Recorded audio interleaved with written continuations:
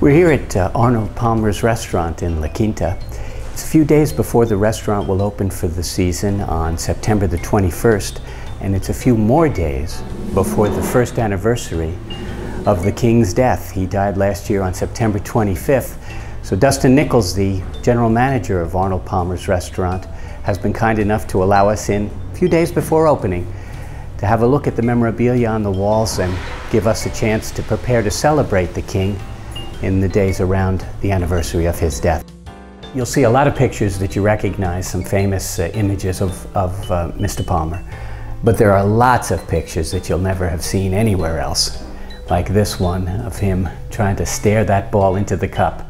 Not sure when or where, but that's the kind of photo you will not see anywhere else these days except here on the walls of Arnold Palmer's restaurant.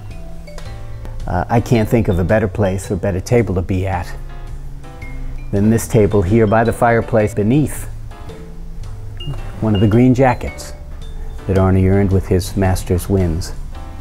He certainly had a great impact on making the British Open a major event for American golfers as well when he came over and won. Palmer first came to the Coachella Valley in 1955 and come to dominate desert golf and be really the most impactful golfer and in many ways personality in the Coachella Valley for the many years to come.